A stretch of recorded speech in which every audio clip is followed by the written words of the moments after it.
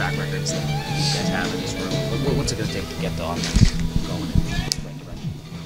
Those hits, man, results, man. And these guys, it's not like they're not confident, they don't trust their abilities. No, they do, but the only thing that changes that is result.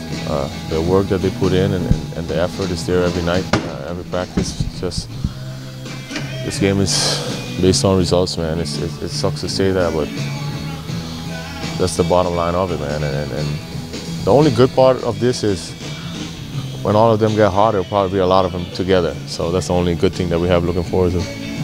Bob used the word frustrating a lot in his post game tonight, but given that, how surprising is this with the type of talent you guys do have on this team?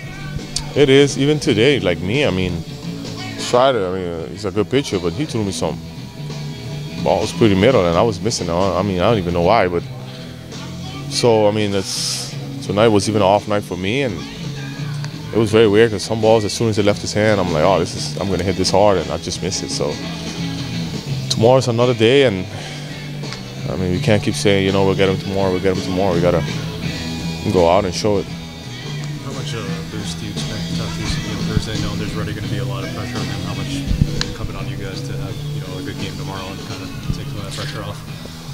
I don't feel like we're pressing. That's one thing I don't feel. But having someone like that back definitely impacts the game in all facets, and definitely a really nice addition to the lineup and to the team. That's for sure. Can it be almost like a trap? Like, oh, we're going to get this guy back and we're just going to be fine?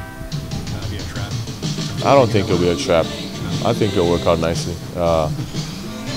What he's done down there, and just his name, man. His presence, that goes a long way, man. Like, and then he steals second, and then, you know, he just steals third, and then he make a swim move at third, and he's safe, you know. So he can do a lot of different stuff. His dynamic is really impressive, and we'll get there. We'll get there. It sounds like you're looking forward to playing with him. You know a little bit about him.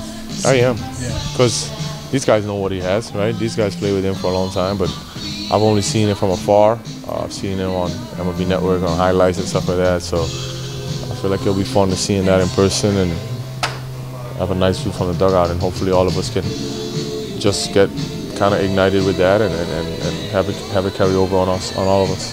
How much would you like just batting one place the entire rest of the season? Possibly. I like it. I honestly, I mean, I don't mind. I like first, I like fourth. It's different, and as I said, Bobby's done a great job with kind of giving me a heads up, but I think Tatis is so much better first hitter than me, so hopefully it plays out that way, and we have a good run right after that.